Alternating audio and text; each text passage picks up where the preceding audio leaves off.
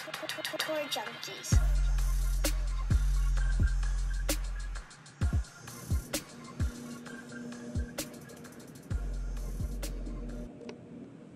What's going on, golf addicts? The Tour Junkies podcast coming at you live on YouTube. And yes, we are trying to compete with the national championship because we're Bulldog fans and we don't care. So we're here. I'm DB.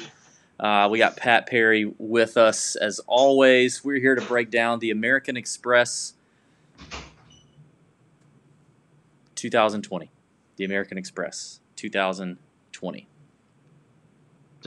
It drives me crazy, these tournaments that don't have like Something a traditional why would they do that? Open golf or championship. I don't know. Why wouldn't they call it the American Express Pro-Am? Like that's what it is. Yeah. I don't understand that. Yeah.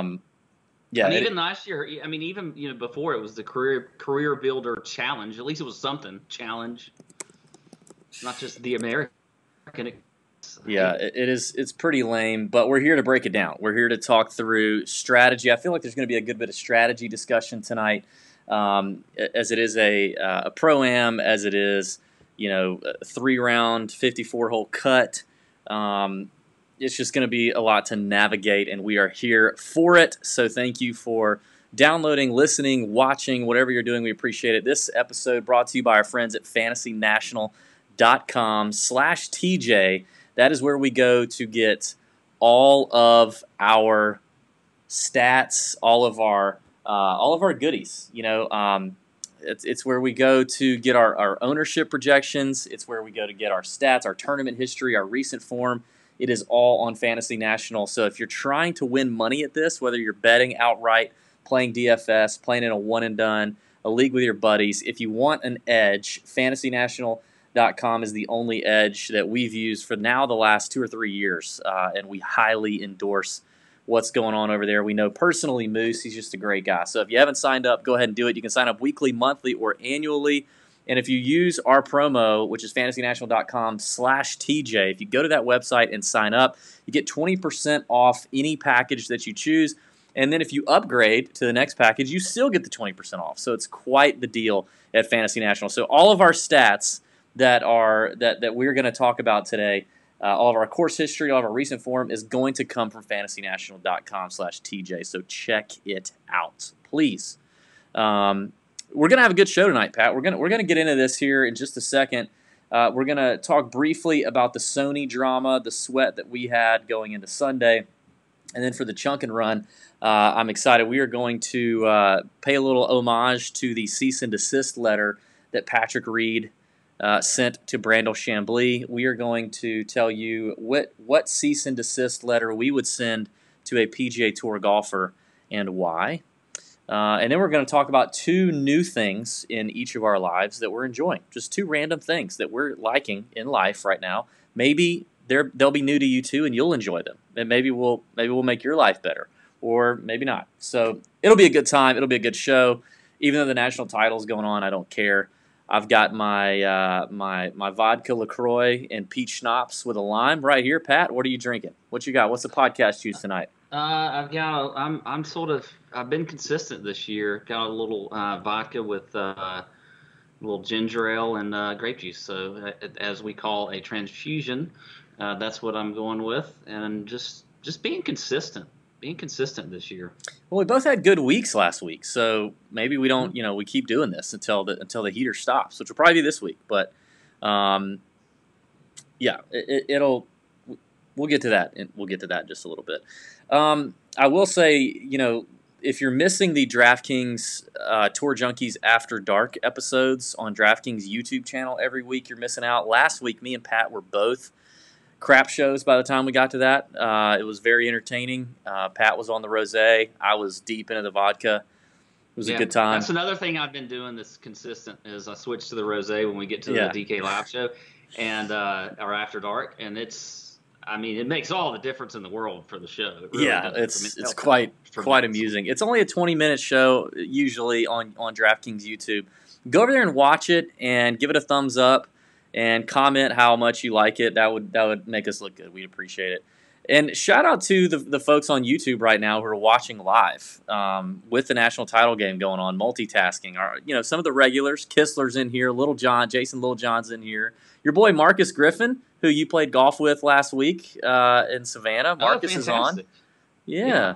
Great guy. Really we didn't talk about it, but I got more questions from friends of mine here in Augusta about Marcus's SK7 standalone putter that was in our Insta stories. I got more people that were like, "Hey, was that guy playing with an SK7 with Pat the other day?" Well, it was. I may have mentioned this on the show last week if we talked about it. I can't remember, but it was actually his father's.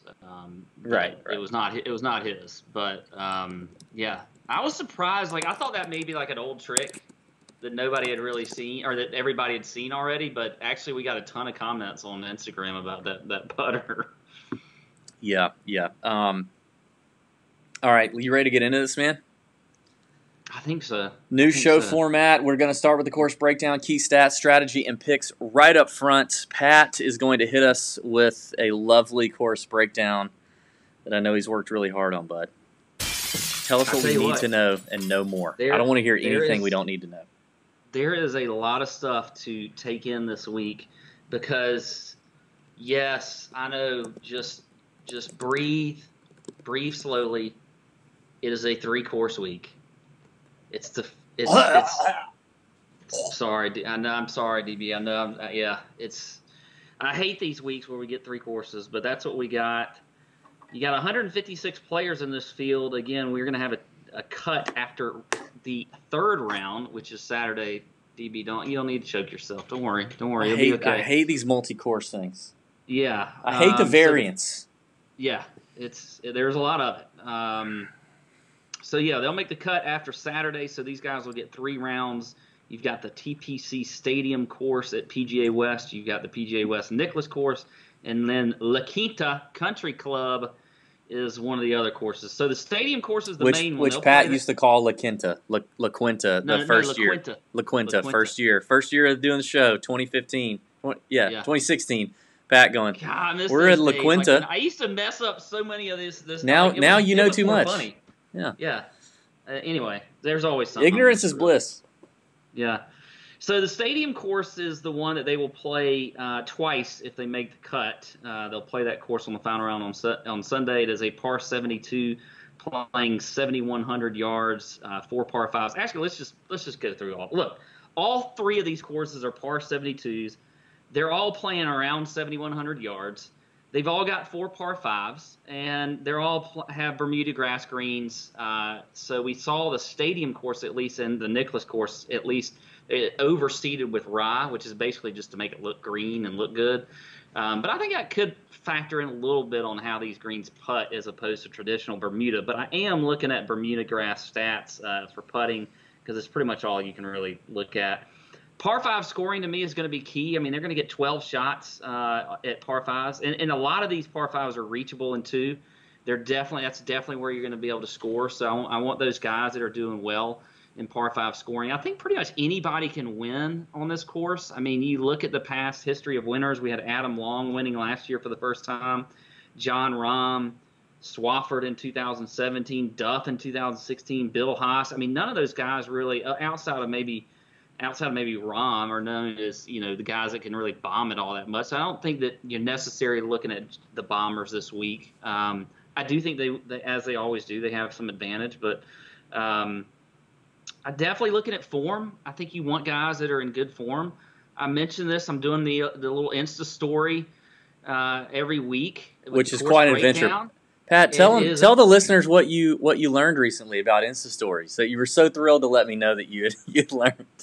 Couple things. So I'm learning about the hashtags and stuff like that you got to put in there, and I didn't realize you could take your thumb and pinch the hashtag or if you add somebody and make it smaller or bigger. I thought that was kind of cool. And then today I learned that you can take I love putting the little pictures in there and the GIFs and stuff, or the GIFs, whatever you want to call it. This week it was if you see it, I had a tie on because I was doing it in my work attire. And so I had this little tie, kind of swinging back and forth. And David was like, "You can make that bigger." And I was like, "Holy shit, I can make that bigger?" I mean, like all these little things on Insta Story that I'm learning are fantastic. But one thing I learned from you today, after you said, so I sent you the video and I said, okay, what do you think? And you were like, do you want my honest opinion? So that immediately makes me think, okay, I guess I got to redo this.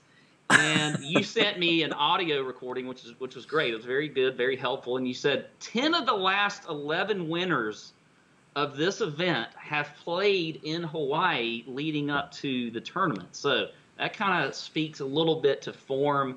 I think you got to maybe be at least – I mean, I'm not saying all the guys I'm choosing played last week because they're not. And you'll see because my picks are a little out there this week. Just feeling it. Feeling some. Oh, wow. Feeling some out there picks. You had a good week under you last week, and now you're kind of getting I'm getting a little kind of crazy, getting cocky. but, Okay. So yeah, I'm sure I'm missing some other stuff. I know I will let you. We always have good caddy information at certain events, and this is one of them. So I'll let you divulge that information. But that is my breakdown for the American Express, whatever. Yeah, in terms of our caddy insight from a 20-year caddy on the PGA Tour, also his player won this event before. But, said a lot of the same things you did. Mentioned that with the Pro-Am, you definitely see the rough around the fairways and greens a lot less penal, not that hard to navigate. He feels like the bombers kind of keep bombing. You hear some talk about clubbing down here, but he kind of feels like they keep ripping. Definitely felt like form was number one. He mentioned form. If he were to weight form, course history, and stats out of 100%, he gave form a 70% nod. So speaking to that kind of Hawaiian edge that you just mentioned, playing the week before or the 2 weeks prior at the Century. I think that's a thing. I mean, we're still early enough in the season that we have players who we haven't seen since maybe the RSM or prior that are back now, shaking the rust off. I mean, that's a real thing that players talk about at the Century. That's a real thing players talk about at the Sony.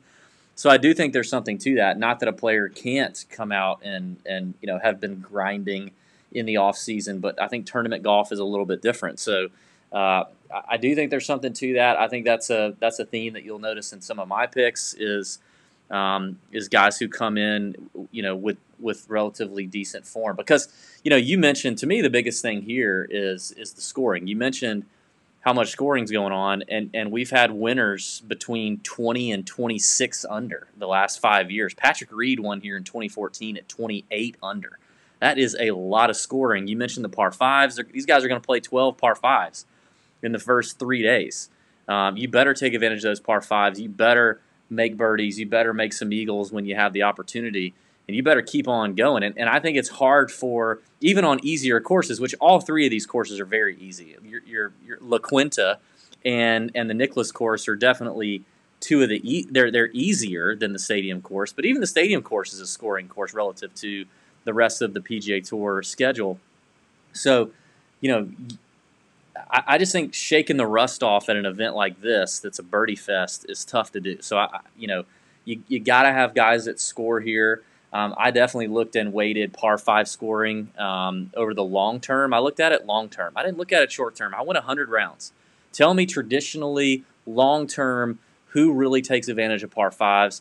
I did look at strokes gained putting on Bermuda over the last 100 rounds, but I do agree with you with these greens having some oversea. They're pretty pure is what we've heard so far from a caddy on the grounds. They're pretty pure. That they may be a little less grainy than some Bermuda, so I don't know that you're going to have true Bermuda edge that maybe we had last week or you'll see in Florida. So really and truly, man, I just want guys in form, guys who can score. Definitely, looking at some ownership, and this is just one of those weeks where,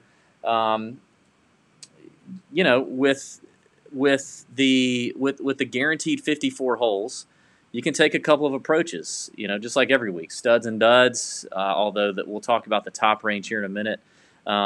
Getting all 6 through the cut is still an edge, but it's not as big of an edge as as you may have. In a tournament where you're going to get those 2 extra rounds from your guys that make the cut. So, if you're playing a showdown slate on DraftKings, you're going to want guys on La Quinta or the Nicholas course. Those are your easiest courses.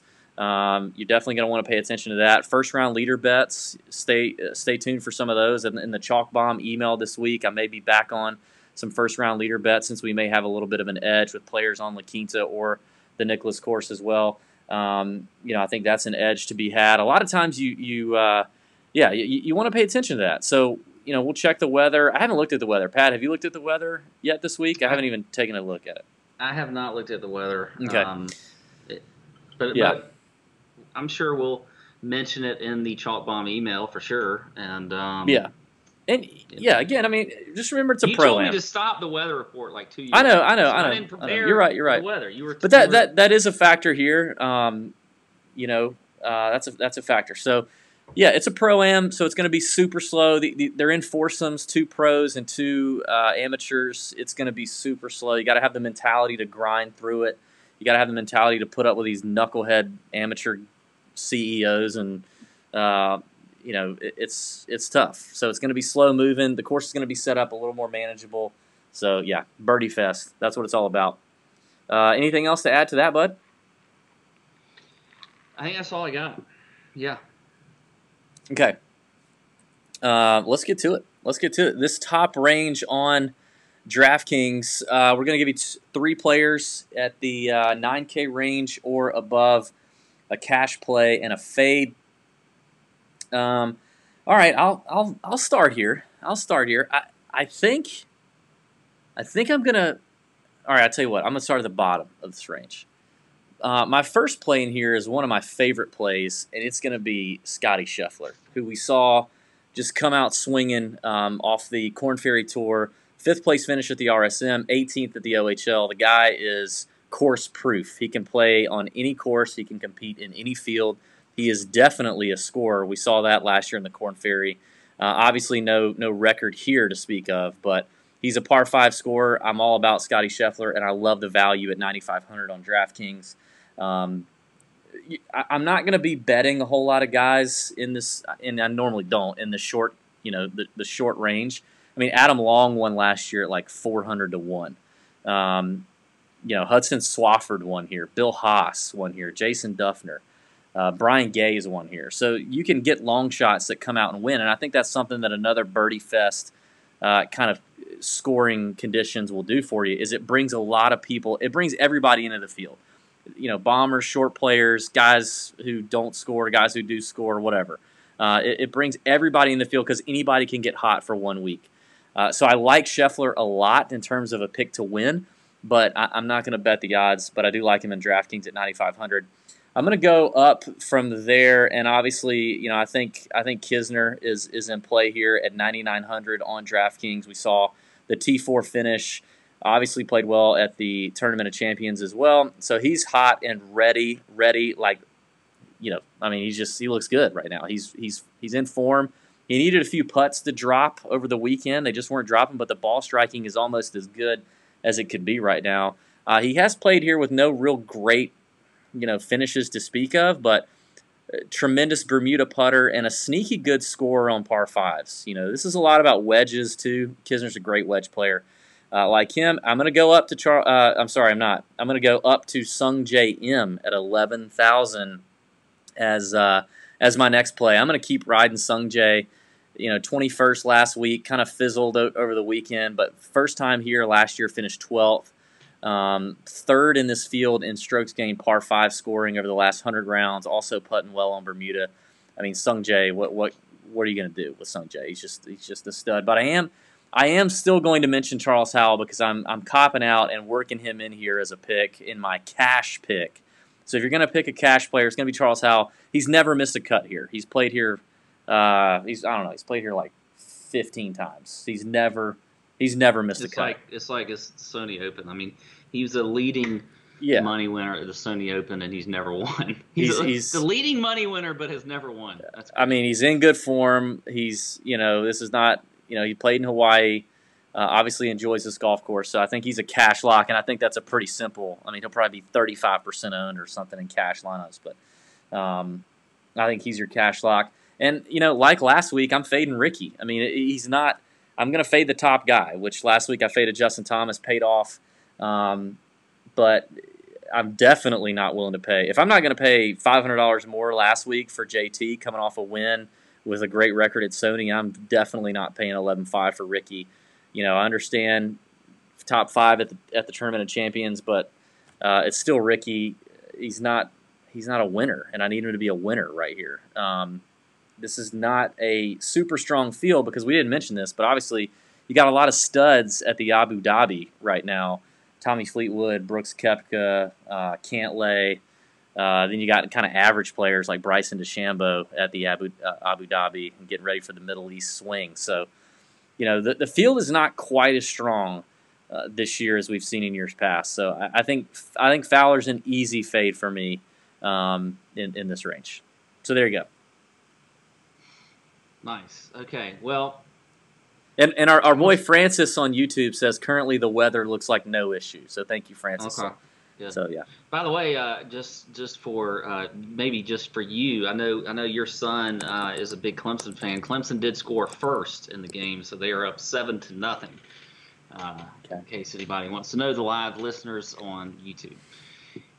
Anyway, so I'm with you on the Ricky Fowler fade, actually. I kind of I just don't know if I want to pay up for that. And if you look at just the way this tournament, I mean, literally, you mentioned it, and I talked about the past winners here, just on down the line. I mean, it's just anybody can win this tournament. I just don't. Yeah, why are you going to play the top guy when Adam Long won last year? Yeah, and I do like Sung J M, but actually I think you could make a case almost outside of Charles Howell fading everybody over this 10K range. I totally agree. And Charles is my cash play, so for reasons you said, so I will go ahead and throw that out there. But my 3 GPP plays are all – this is where I kind of said I might get a little weird this week.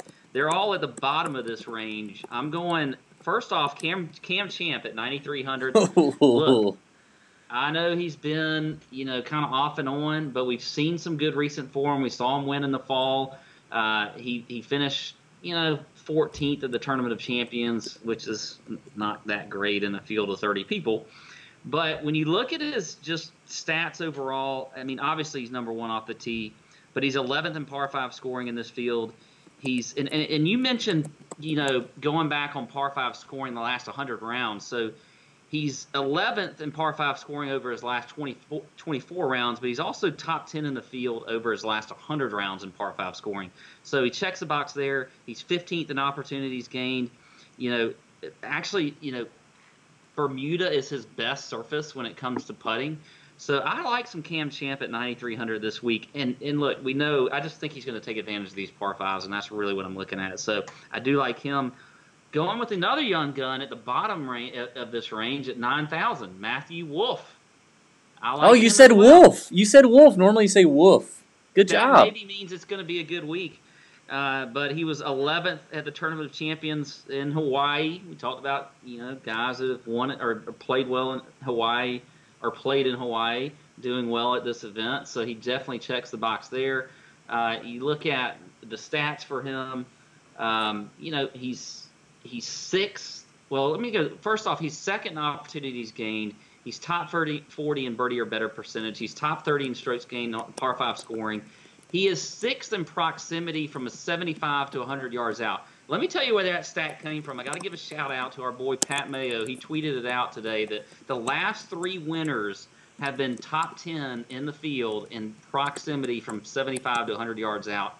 So I think that's I hate that proximity stat, by the way. I hate that stat. I like it because when you're looking at, they're going to have a lot of those wedges into these. There's a lot of short par 4s out here because it's not a very long course. So I think I like that stat, and the fact that it showed up in the last 3 winners, I think is something that is interesting. Obviously if you're hitting it close, you're giving yourself chances for birdies, and that's what you got to have this week. So I do like some Matthew Wolff at 9,000. And then another guy who we haven't seen a whole lot of lately, but did have a fantastic year last year, and that is Jason Kokrak at 9,100. Okay, I kind of like the Kokrak pick. I looked at him. Yeah, I think Kokrak is a great pick. The old Cokehead. Yeah, he's got pretty good course history here. When you look at the last 2 years, was 18th last year, T8th in 2018. he also checks the box in that proximity stat I mentioned. His last event we saw him play in was the WGC HSBC Championship, which is a short field event, but he finished 8th in that tournament, so I do like some Kokrak at 9,100. My fade is going to be Tony Finau. Yes, Tony Finau at 10.5. You know what? He hadn't played here since 2016 when he missed the cut. He was T59 in 2015. You look at his stats. I mean, they really haven't been all that great recently. He's I don't mind Finau, but he's 121st in the field in par 5 scoring, 100th in that proximity stat. I don't know. The form really hasn't been there. I mean, I mentioned that I really just like the guys that are in great form heading into the week. He was 10th at the Hero. There's like 20-something guys in that tournament. No, there's 17. There were 17. 17 guys. He missed the cut at the OHL and was T53 at the WGC HSBC. So I don't know. I mean, he did have, I think, a pretty good finish a few weeks before that, but I think his ownership's going to be too high, and I'm not feeling the Tony Finau. What are you laughing at now? Like, this is what I hate about this video. I'm laughing at your brother. Pat's twin brother, everybody. Chris Perry, DirecTV Perry, on the live broadcast on YouTube, just said the YouTube cam is not too kind to the top of Pat's head. What you don't know, Chris, is before this, Pat was really struggling on whether to wear the hat or not tonight. He was like, I don't really like my hair. He's like doing this. Then he tried the hat on. He's like, oh, I don't know. And he's like, oh, well, okay. And he just decides to go with it. So now he's we started again. We talk about this all the time, but when we started this podcast thing, there was no talk about. I should have put it in the contract that I wasn't gonna be on camera as much. So now we're putting on this little thing. That doesn't do anything for the top of your head. Now we'll do this. We'll do some of this. Well, if you would have refused that, then I would have just started the podcast with your brother. I would have just done that. I mean, you just kind of sprung it up on me, all of a sudden with the whole video thing. So there you go. Yeah, like 8 months ago. It was literally 8 months ago.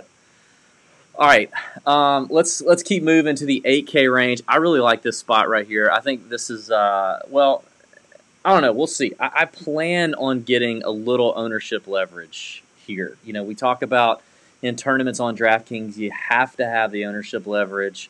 We had some this past week, and it paid off. Hopefully you guys did too. We had it primarily in Henrik Norlander and,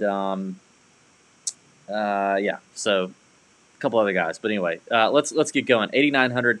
We're going to give you 2 tournament plays, a cash play, and a fade. I really like JT Poston to bounce back here. He's at $8,500. He missed the cut at the Sony, but he was in incredible form before that. Finished 7th here last year, checks the box in both strokes gained putting on Bermuda, and actually he's a pretty good par 5 scorer relative to this field.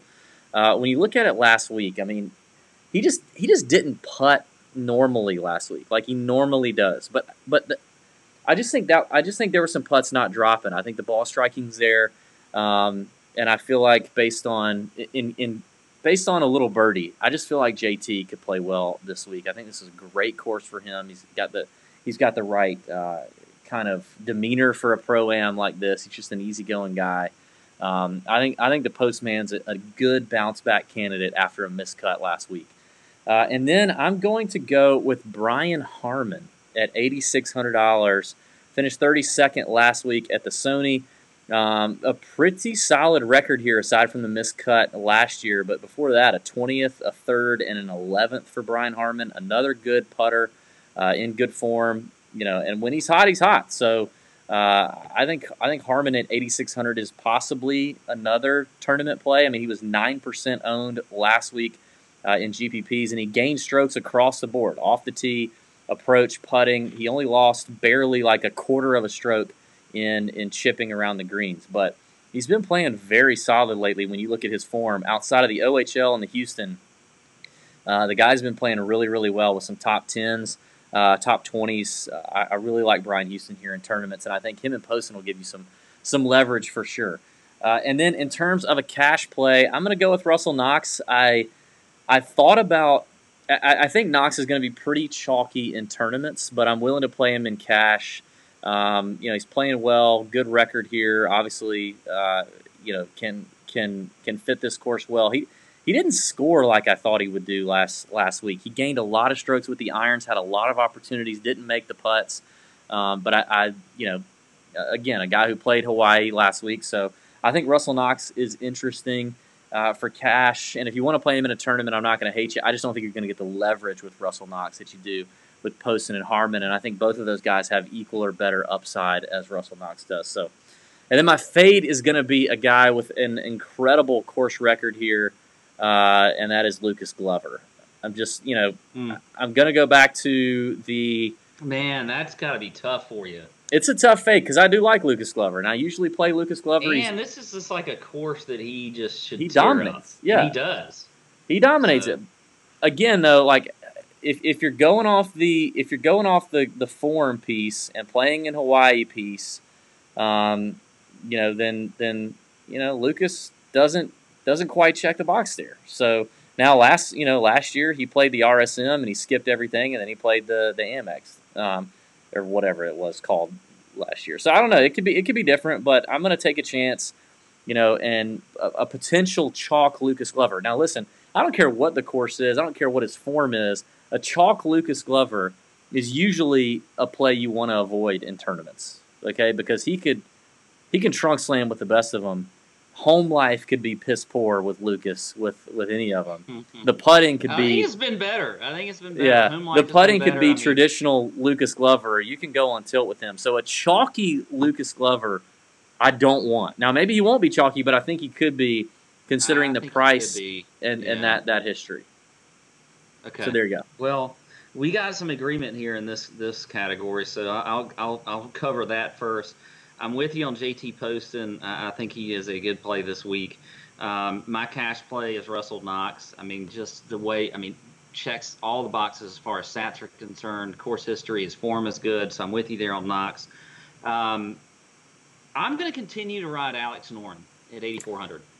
I like it. Here's the thing about Noren is he's going to continue to have lower ownership, but as I talked about last week when I took him, he is playing a lot better.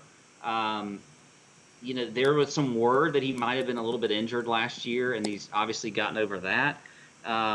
You look at the stats, he's 21st in par 5 scoring. He's top 20 in birdie or better percentage. He was literally last week, he gained 7.5 strokes tee to green. The only thing that really was kind of killing him was his putter on Bermuda, but traditionally Bermuda is Noren's it's actually his best surface. So I'm going to continue to go with some Alex Noren. I like the price at 8,400. So for tournament lineups, I would definitely go with him again. I think he could have easily had a much better finish than that T32 he had last week at the Sony Open. So he is my other play in this category for the as a GPP here. I like the Noren play. I mean, if I didn't have to choose two, he would have been my third. So I'm with you there. Wow. You didn't like him last week, but you liked him this week. I know. You hated that play. But, I think he's going to take some getting used to. He's well, here's what we know about Noren. He wants to play more on the PGA Tour.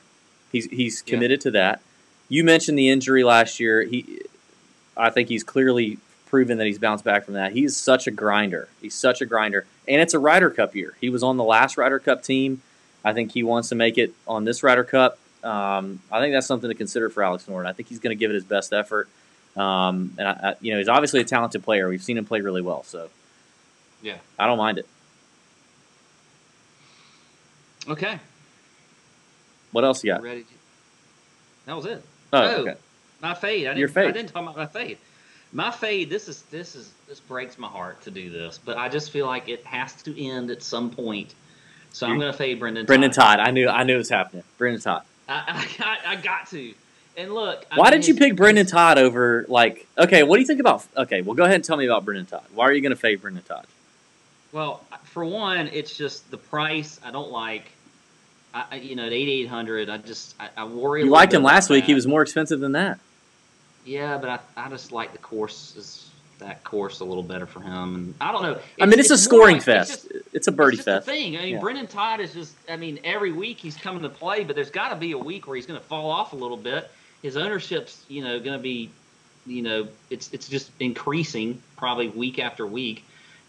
He actually doesn't, even though he has been playing well. When you look at the stats, they don't I mean, nothing's really showing up as being all that great. I mean, he's 88th in the field in par 5 scoring. He's 82nd in that proximity stat. He's 82nd in opportunities gained.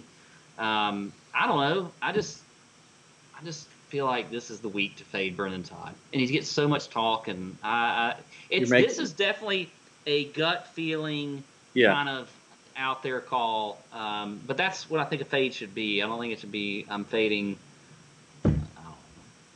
some easy name to fade. What do you think about Phil, the host? By the way, so Phil, Fowler, and Finau are the hosts this week. Why is Finau hosting this event? What does that even mean? I don't even know what it means to be the host of an event. Like, what does that mean? And is it because, like, maybe you have? I mean, are they sponsored by American Express? Maybe is that? Like, I don't know. I mean, you mentioned it. Finau hasn't been here since 2016. Why is he the host?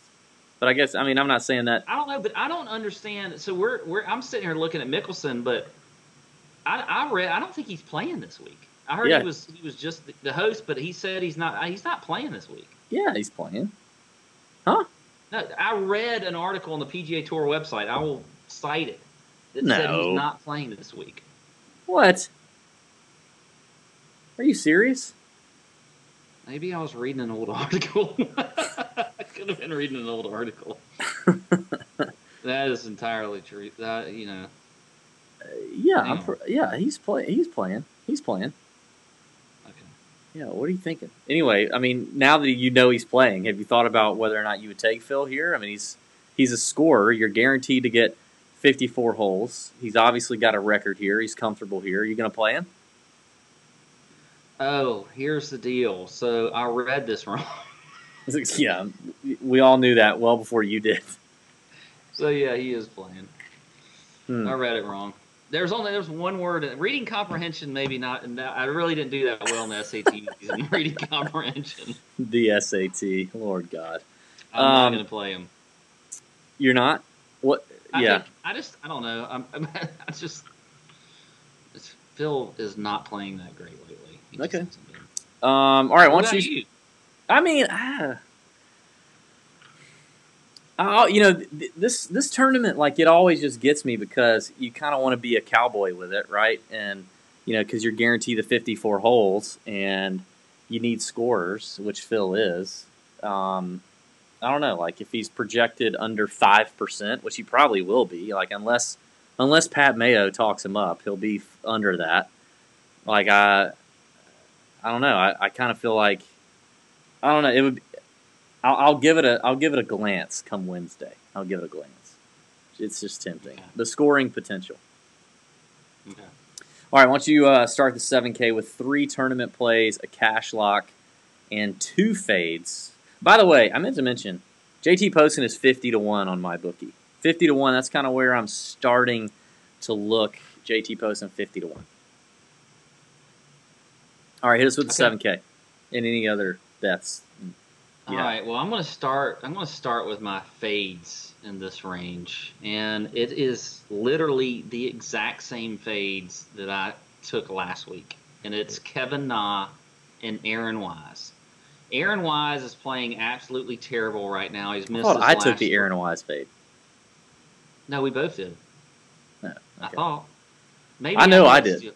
Okay, well, maybe I didn't. Are you trying to steal my picks? Is that what you're trying to do? We have you even tweeted out. You can look at the tweet. I think I did fade him. Anyway, so I'm going with Aaron Wise. Has not been playing well at all. He's missed his last 3 cuts. He missed the cut the last time he played here on at this tournament. Yeah, we both faded him. You're right. Yeah, so, I mean, the stats look okay. I mean, he actually does check the box in par 5 scoring and birdie or better percentage, but I just don't like, I think form is huge this week going into this, to be able to score, do all that kind of stuff and whatever. It's just I'm not feeling some Aaron Wise, so I'm going to fade him this week. And then Kevin Na, we don't know. Maybe he's going to withdraw. That's what happened last week. So, he's got this ongoing neck injury. I mean, he's there for me too. He's got this ongoing neck injury.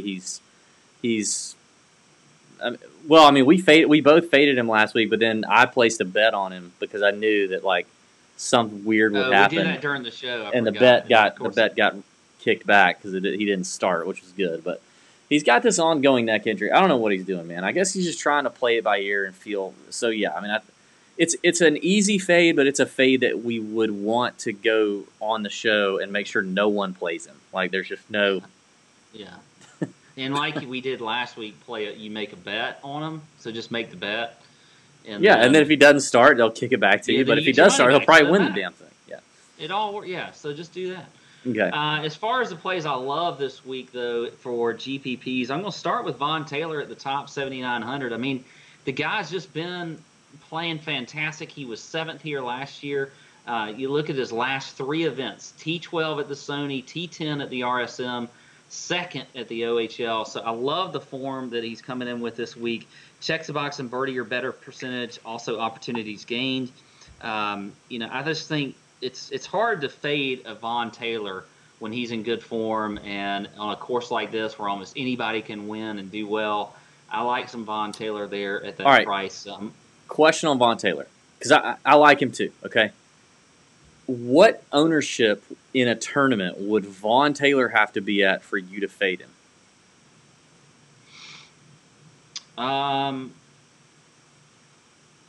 I'd probably say if he was over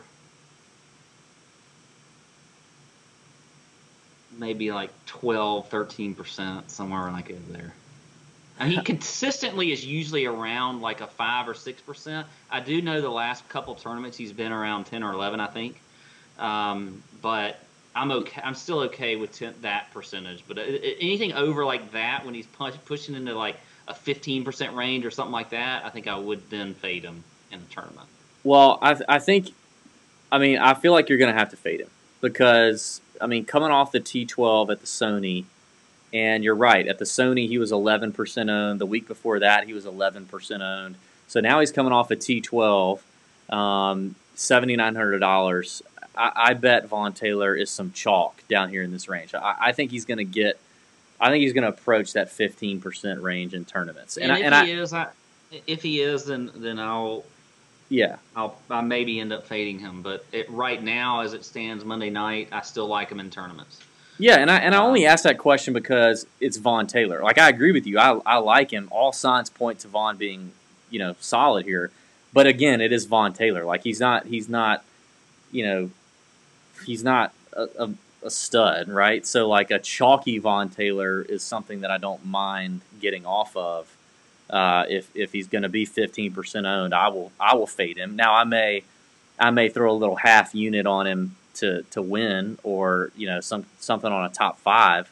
But I do think at 15% he may be worth the ownership leverage, to the ownership edge to fade him and gain a little edge on the field, because I do think he's going to be 15%. But I agree with you. I like him for the reasons you mentioned. So I just wanted to stop and talk through that. And maybe you even look at him as a cash play. I don't know. But, yeah, I'll play in a cash for sure. Yeah. So anyway, I do like him. I also like Harris English at 7,700. I think he's another guy that's sort of flying in a little bit under the radar this week. Has a good tournament history here. He's gained 18 strokes in the field over the last 3 times that he's played here. He finished 11th in 2018. 51st last year, but then I had a top 30 in 2015. I'm good with that. You look at his recent results. He did miss the cut at the RSM, but he was 5th at the OHL. So obviously, he's a guy that's kind of hit or miss. But I still think this is the type course that he can play well, and he's checking a lot of boxes for me. You look at he's 3rd in birdie or better percentage. He's top 30 in the field in par 5 scoring, top 30 in strokes gained approach. I think Harris English could have just a good week for him. So I do like him as a tournament play. Down at the bottom, HV3 at 7,000. I think this is a good week for him. he is looking at the stats. Actually, when you run, and I hate talking about this because I don't really I'm not a model guy, but when you look at all my favorite stats, he's actually number 1. He's 23rd in strokes gained off the tee. He's 15th in par 5 scoring. He's 5th in proximity from 75 to 100 yards. He's top 20 in birdie or better percentage, top 20 in opportunities gained. HV3 is a scorer. We know that. And I mean, when you get him on a course that's what you got to do is have birdies and eagles and whatever else. Now, he may have some big numbers, but that's typically what we see out of some HV3. So I do like him this week. Now, look, his first 3 years playing this tournament, not so good. Missed the cut. Last year, though, he did have a T18 finish, so, obviously may have figured something out. I don't know. That could have been the rotation of the courses for him. I am not sure. But I still like HV3 as just a low-owned tournament play this week. What else? I mentioned my fades.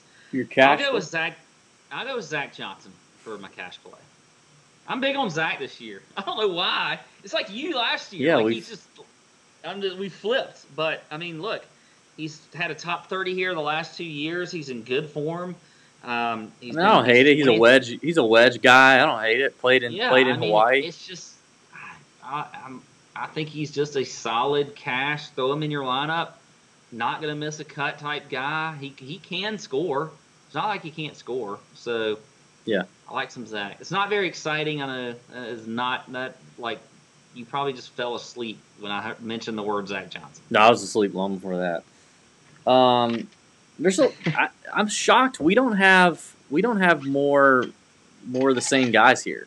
I tried to be a little, I didn't want to take other than my fades, which were the same ones I took last week, I think. Okay. I mean, I did have Vaughn Taylor on the short list. I will say that he's on the short list, but in terms of guys making the cut for me, I'm going to go down I'm going to start at the bottom. I'm going to get back on him. Can I mention this? I have a sneaky bonus play. So if you mention this guy's name, okay, I'll do something. I'll make fall out my chair or something like that. I don't think I will. I'm going to go back to Henrik Norlander. We talked him up last week. He finished 9th. He's $7,100. He's played here a couple times. Now, the only thing that concerns me about Henrik is he gained 8 strokes putting last week, which is insane. Normally, Henrik is an exceptional ball striker. Very good ball striker, very good iron player, good off the tee. I kind of see that coming back for him. Great attitude for something like a Pro-Am. Fun fact, Henrik is a member at the club that I am a member of. And I see Henrik a good bit. He's a great dude. Great guy. Very low-key. Great attitude for something like this. And putts well on Bermuda. So I'm going to go back to Henrik. I hope the putting stays the same, and I hope the ball striking picks up a bit. Then I'm going to go with a guy that I make fun of you for, who missed the cut last week by 1 shot, Mr. Bud Colley. Bud Colley. It's $7,300. Bud Colley. He did miss the cut last week, okay, but he missed the cut again on the number. Well, he missed it at 2 over. The cut was 1 over. His best putting surface is Bermuda when you look over his career. Everything last week he did pretty. He's like the Geico commercial. The new Geico commercials right now are like everything's okay, like everything's just okay, or like average or whatever it is. Like that's Bud Colley. He's like, hey, look, I'm gonna hit my driver okay this week. You know what? I'm gonna hit my irons pretty dadgum okay, and I'm gonna putt pretty average, and I'm gonna miss. Okay. I'm gonna miss the cut by a stroke at the Sony. But that's the first time we've seen Bud play since October at the Houston Open. So the rust got shaken off a little bit. But when you look at his summer and start to the year, I like what Bud has to offer. And he's played here very, very well. In 4 years, he's gained 28 strokes at this golf tournament, and that's with a missed cut last year. But before that, 2 14th place finishes and a 3rd. So I think Bud is interesting. He gained strokes on par 5s. And I really like the price at 7,300. He's one I'm taking a look at.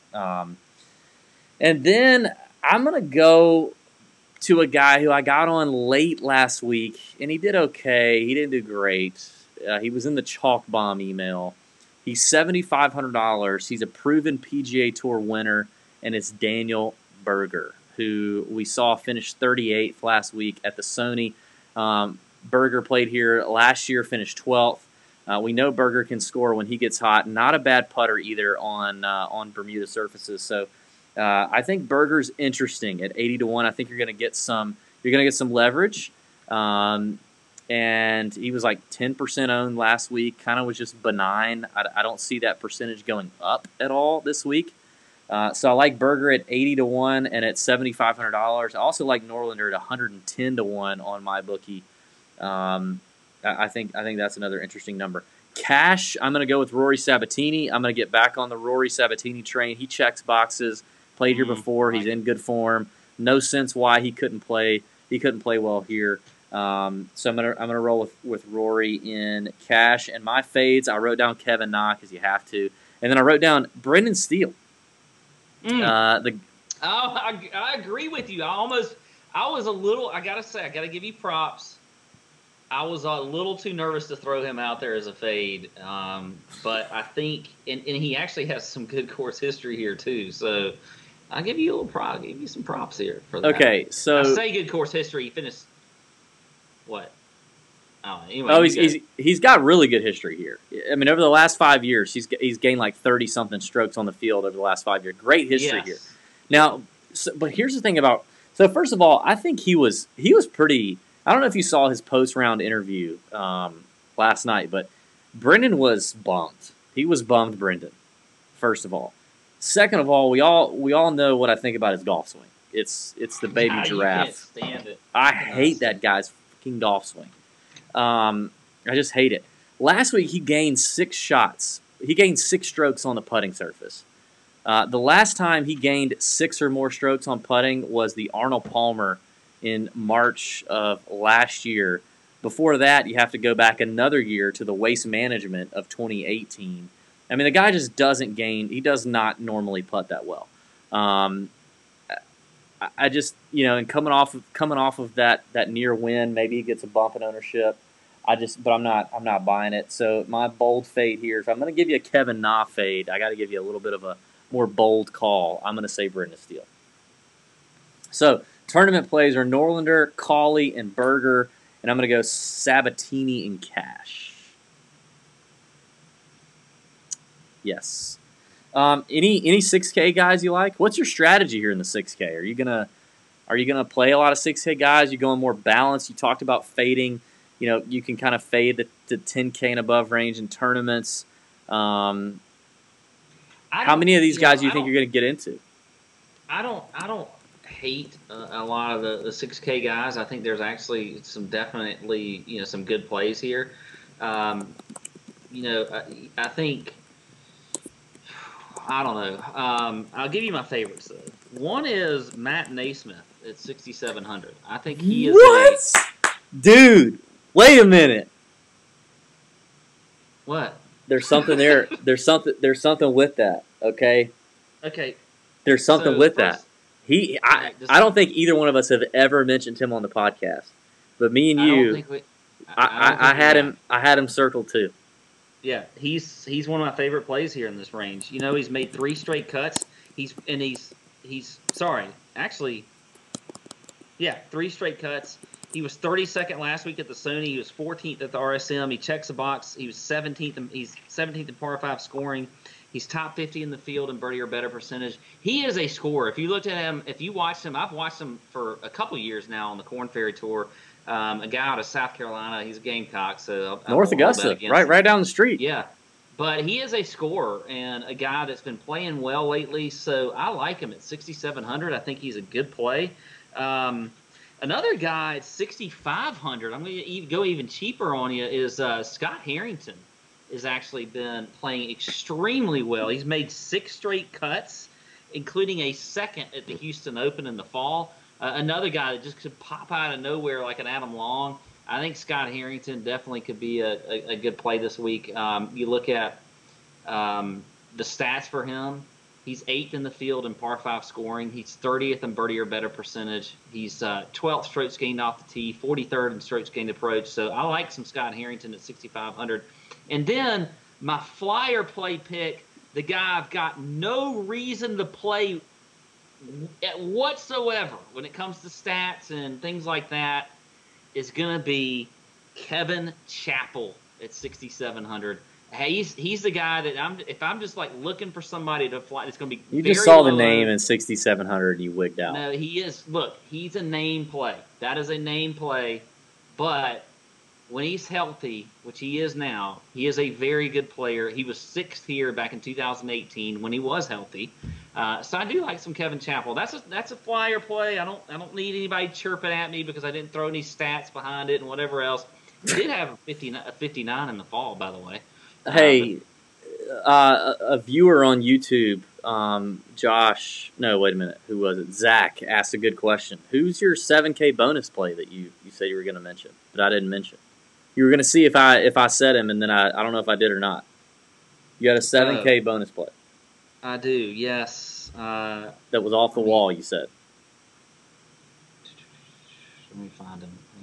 I mean, I know who it is, but I want to find what. Oh, okay. So he's missed he's missed the cut twice here. He's only played here twice, so that's a good start. That's yeah. But at 7,600, Denny McCarthy. He is number 1 in this field in strokes gained putting on Bermuda grass. Yep. Yep. He is 8th in birdie or better percentage. He's 27th in that proximity stat I mentioned. He has been in pretty good recent form when you look at.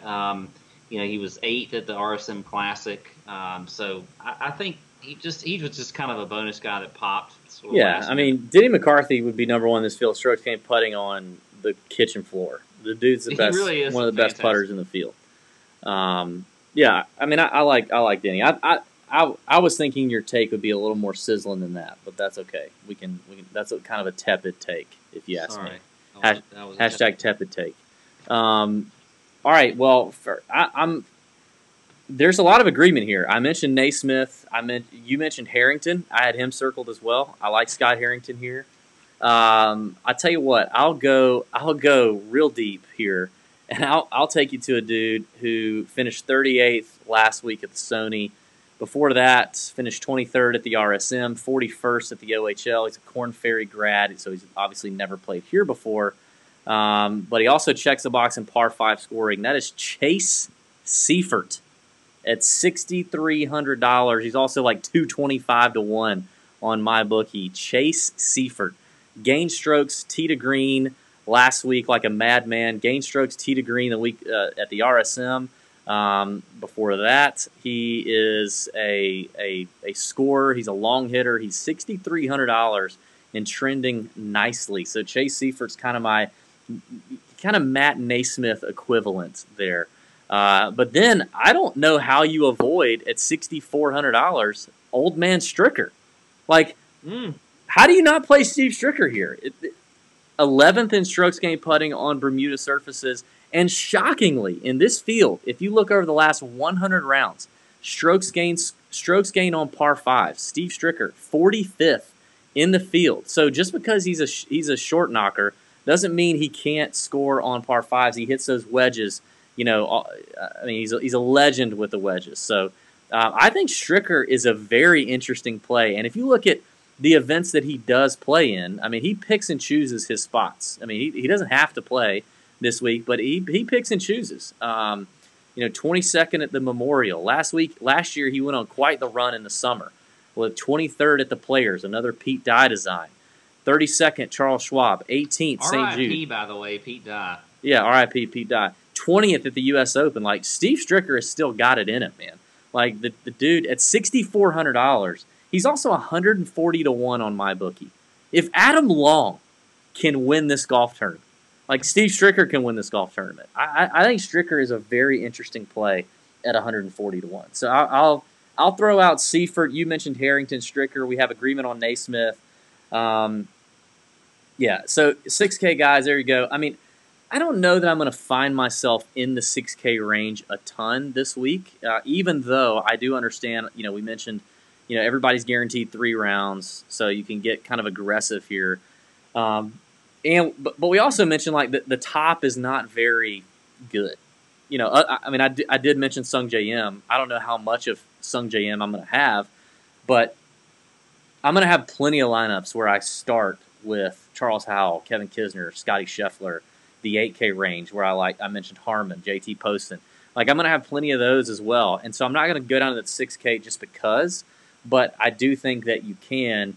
But I don't feel like you're forced just because you get guaranteed 3 rounds in DraftKings tournaments. I don't think you're forced to do studs and duds. So don't be afraid to go a little more balanced, but still find your leverage in that 8K, 7K range, and just go from there. So I like it. Yeah, you good? Last week's perfect DraftKings lineup would have been Cam Smith, Brennan Steele, Graham McDowell, who we mentioned, Webb Simpson, who I was on. I said you should fade JT and play Webb Simpson. Lanto Griffin, who we were on. Ryan Palmer, who we were on. That lineup would have scored 612 DraftKings points, and you would have only spent $47,800, leaving some money on the table. There was a lot of drama at the Sony last week. You had, you had JT, Patrick Reed, 2 guys, won and runner-up at the Tournament of Champions the week before. Both missed the cut. You had the drama on 18 with Brendan Steele having to wait forever because Ryan Palmer hit a shank out of the bunker, and then Steele's relief, and then you had the playoff, and it was very interesting. A lot of drama on Sunday. I will say this. You and I had some sweats on Sunday.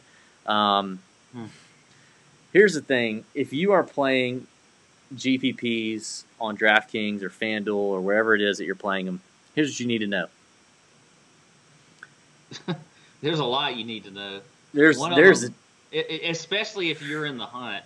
If you haven't learned the variance of this little game that we're playing called Daily Fantasy Golf, it is insane. I was in first place in the $200 single entry after Friday and Saturday. Mm-hmm.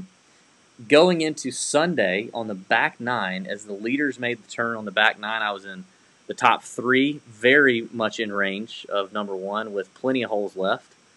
And Colin Morikawa, Sabatini, Jeff Knox, all just decided. Jeff Knox. Or whatever. Russell Knox. Jeff Knox, local Augusta legend. It all just went to the absolute crapper. Shout out to Marcus. He just sent us $2 if I relentlessly make fun of Pat for the next 30 seconds. All right, so first of all, literally he sent us $2 through YouTube. Thank you, Marcus.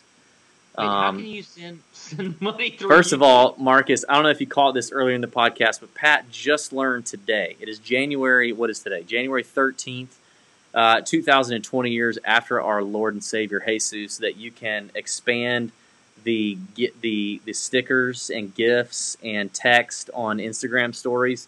Just learned. In fact, today he calls me and goes, "Dude, guess what?" Or no. Today we talked about this whole thing today. Earlier. I know, but Marcus wasn't here for that. But today, is this Marcus that I play golf with? No. This is Marcus Miklovich, our boy Marcus. Okay, I was about to say if this is Marcus, he told me, he's like, "Guess what?" I said, Pat, you can expand the GIFs and the stickers on YouTube, and he goes, "What?"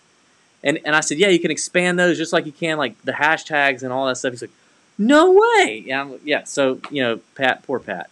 Pat was today years old, Zach Deaton says. Today years old when he learned that. Poor guy. Anyway, it was a tough back 9 for yours truly on Sunday. So if you're playing tournaments, just know that most people are losing money. Okay, so chin up, Godspeed, do your thing, and get some ownership leverage. That's what you need. Enjoy the sweat though. Enjoy the sweat because that's part of it. I was kind of the same way. I was going into the weekend after Friday. After Friday, I had a lot of guys that made the cut. I had a lot of 6 of 6 lineups. So I was pretty happy.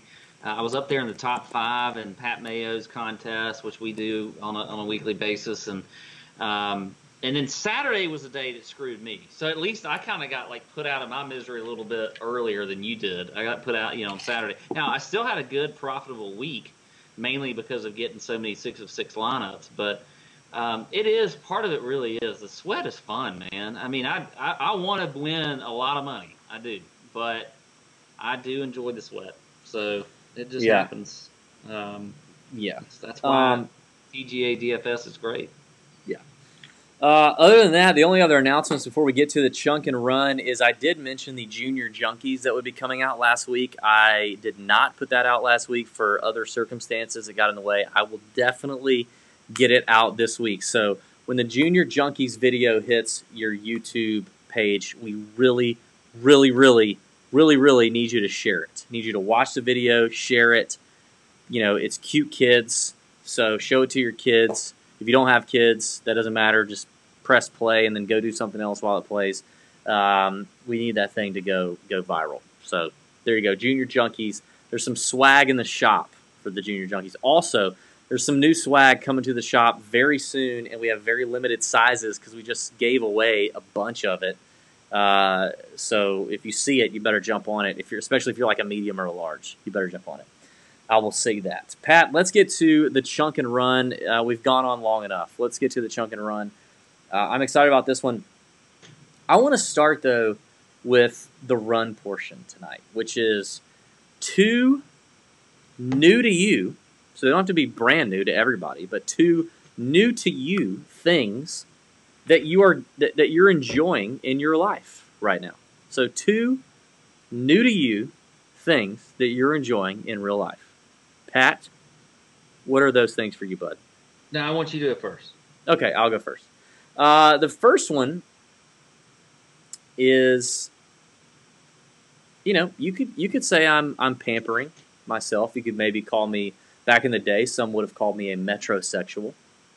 But I am thoroughly, at 36, just recently turned 36 years old, I am thoroughly enjoying a regular, as in monthly, massage and stretch from Massage Envy, which is a national brand that you can join. Yes, it is a brand, yeah. Yeah, I am getting a regular monthly massage and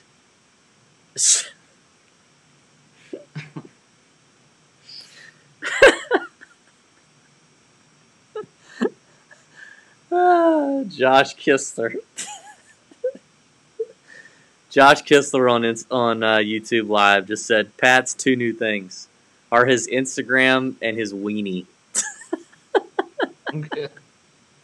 Kistler, when I ever see you in person, I have to tell you something. You're taking one to the kisser.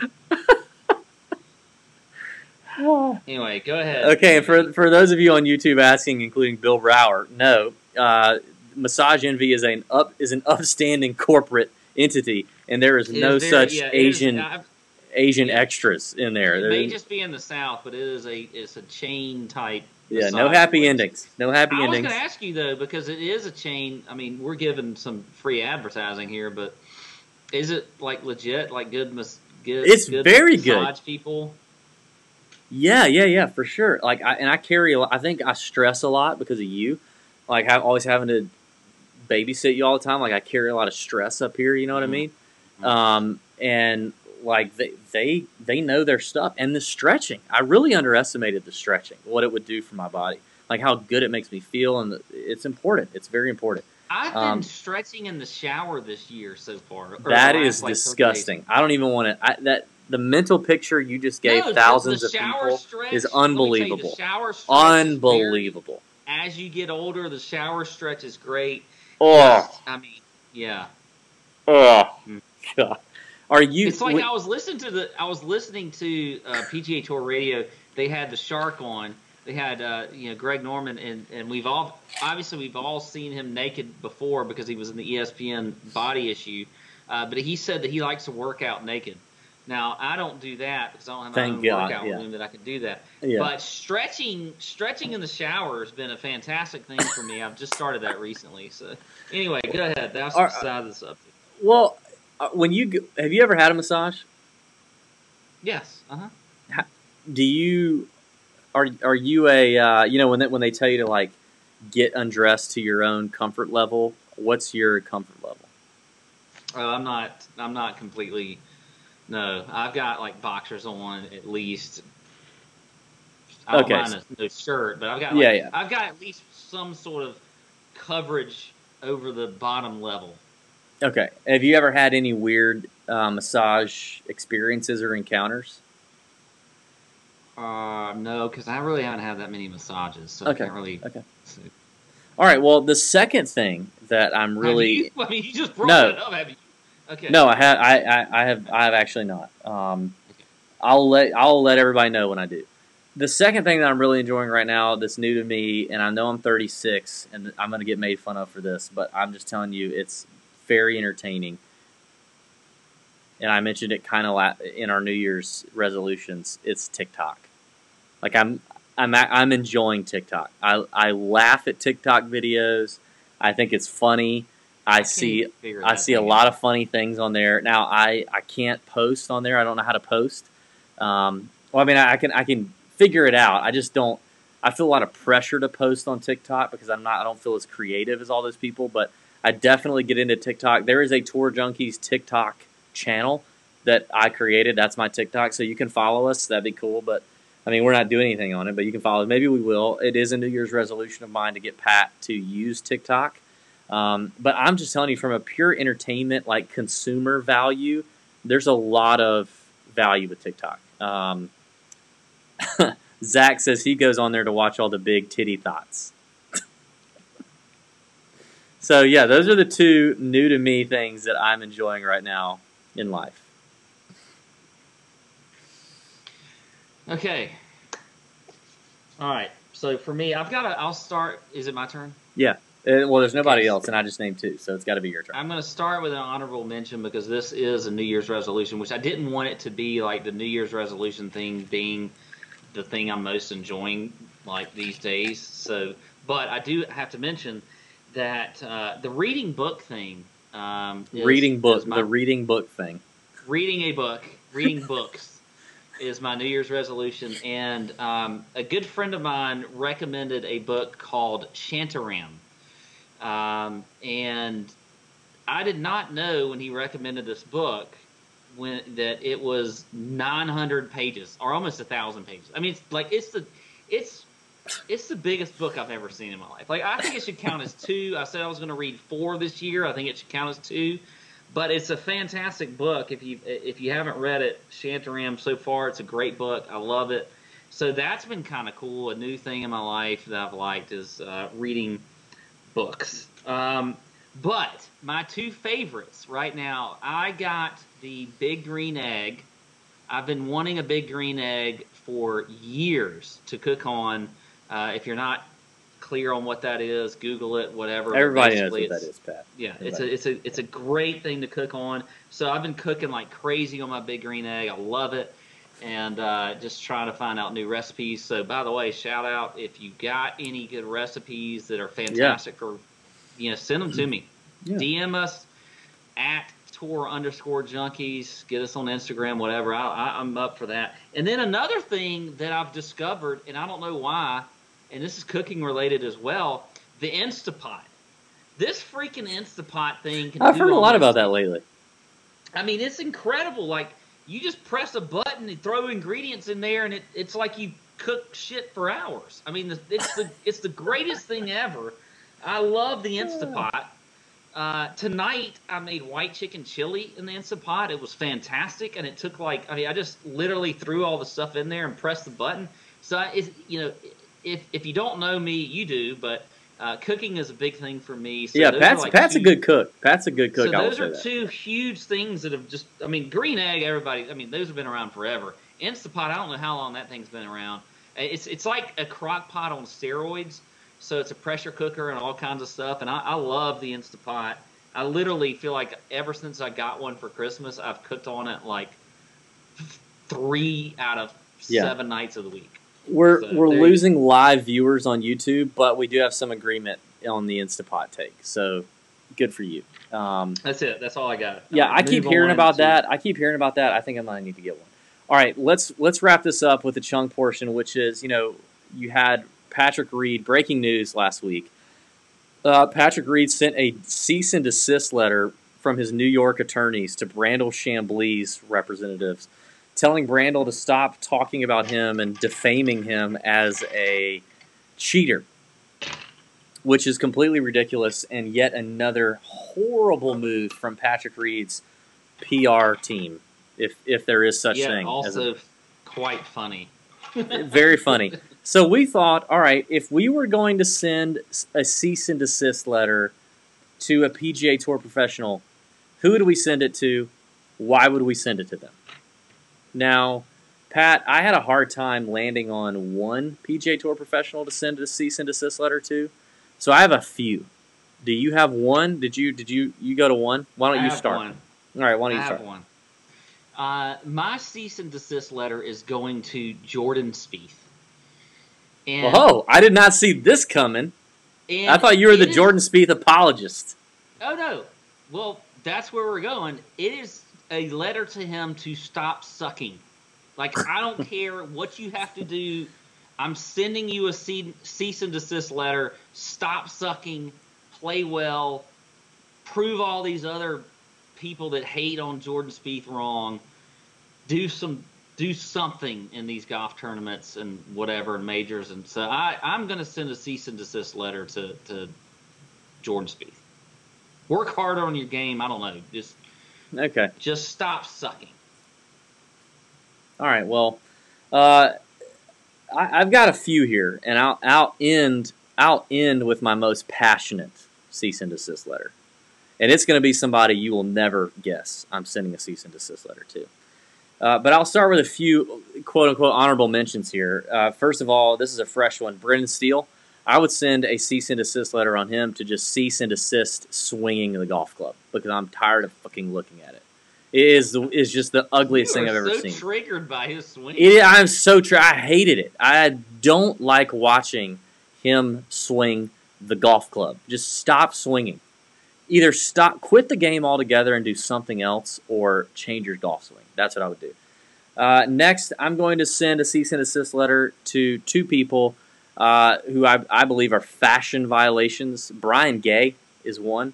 Brian Gay, I would send a cease and desist letter for you to stop dressing like it is 2005.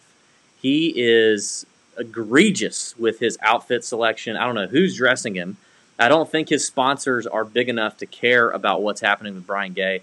But I'm tired of seeing the Brian Gay apparel on the internet when he. That's the only time he gets any playing time is if you have like a PGA Tour Live subscription. But stop it. Along those lines, a guy who I've been picking lately, Rory Sabatini. The shirts that he was wearing this week that were like white with the blue. It looked like blue Gatorade spilled down the middle of his shirt. And then when you add to that the excessive accessories that he has, the bracelets, the wrist tattoos, the shark tooth necklace. I mean, I swear to you, he's in his 40s and he has a shark tooth necklace. I swear to you, Rory Sabatini. He needs to stop. Scott Stallings. I like Scott Stallings, a friend of the podcast, been on the show, but I'm tired of the body shaming. You know what I mean? Like, at this point, it's bullying. If you follow Scott on Instagram... That is so funny that you said that. Literally, that was one of them that popped in my head was, like, Scott Stallings on Instagram. Like, just stop. I love the guy, but you're everybody... You're making everybody feel bad. Nobody feels good watching that shit. Nobody feels good. I've actually lost weight recently, and I feel like doing good, yeah. Garbage when I look at Scott Stallings. He's got veins on veins. He's got like 4% body fat, and the thing is, it's not like he came on tour being a stud. He came on tour being a porker, and now he's this. And so I follow him, and he's like, he's showing me his screenshots of his workout, and I can't believe you said that. The veins. I can't. If I see another vein on Instagram, I'm gonna kill someone. Cease and desist, Scott. Just stop. Okay, show us an Instagram video of you, eating a big fat burger for once, And then, like, you can go on with the other Show stuff. us your Break it up a cheat little day. bit. Can we please see your cheat day? For Let's see the the love cheat of day. God, can I see a cheat day? Can you swing by a Five Guys tomorrow, maybe? All right, I got one more before I get to the big payoff. Matt Jones.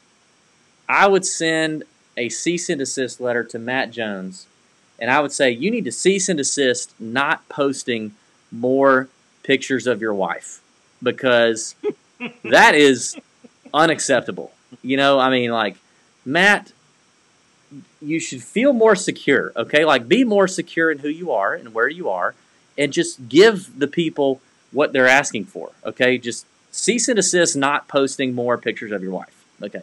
Finally, the one that I feel the most passionate about, a.k.a. the one that I'm dead-ass serious about, okay?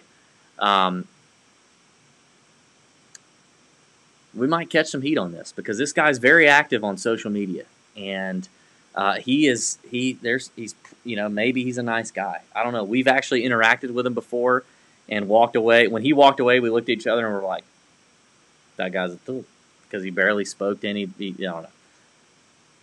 I would send a cease and desist letter for a number of things to Zach Blair. I think you should just cease and desist, and then just like make him become like he can't leave his house. Zach Blair and if he ever mentions the Butt Club ever again, fucking Butt Club. If I have the Butt Club, the government should fine his ass and like take him to jail. Is the Butt Club? It's like a Ponzi scheme. I mean, I think it's a Ponzi scheme. It is a Ponzi scheme. You haven't. He probably has investors in the Butt Club. Yeah. And first of all, and they're sitting there like, when is this thing opening? Because we put thousands of dollars into the Butt Club. It's going to open when skating rinks are popular again. I don't know, but I am tired of hearing of the Butt Club. First of all, why would you name it the Butt Club? Because all it ever sounds like is Butt Club. Okay, first of all, that's what it sounds like, is the Butt Club. Second of all, no one cares about your mythological World of Warcraft golf course that you're not going to build. Like, that thing is never getting off the damn ground. Yet, you are scheming, I don't know how many people, out of your merch on the Buck Club, and I'm tired of hearing about it. Like, I hate the Buck Club. You need to spend the money that you are spending on the Buck Club marketing and apparel line. That's never going to happen. You need to spend that money on, first of all, a haircut, because your hair is ridiculous, first of all. Second of all, if you could buy a personality, that would be another good investment, but you can't. So take that money and spend it on taking your wife on a date, maybe. Like, I actually had to research that he has a wife. He is actually married. So he's got a wife. So take her on a lovely date. Take her to a nice dinner, maybe some chicken, and quit talking about the damn Buck Club that nobody's going to be a member of. There's just going to be thousands of hats on Goodwill 20 years from now from people that got suckered into buying Buck Club swag. God, Zach Blair, cease and desist. Just stop it. We interacted with him at the web event, and of all the guys we interacted with, like, talk about a guy that had the personality of this pin, and he's making money on people buying Buck Club merch. Give me a break. Yeah, that was a good take. You did really well in that category. Good job, DB. Thank you. I just want Jordan Spieth to play better. So, that's all I care. That's lame. All right, well, thanks everybody for tuning in to the Tour Junkies podcast this week. We appreciate you guys. Y'all are the best ever. We will be back next week for is it the Farmers next week? Is Tiger back next week? Yeah, Farmers. Tiger's back at Torrey Pines. So that's going to be electric. Can't wait. Can't wait. Thanks for downloading. Thanks for listening. Be sure and subscribe on YouTube. Subscribe wherever you listen to podcasts. We appreciate it. Yeah, may your screens be green, folks. See ya. Out.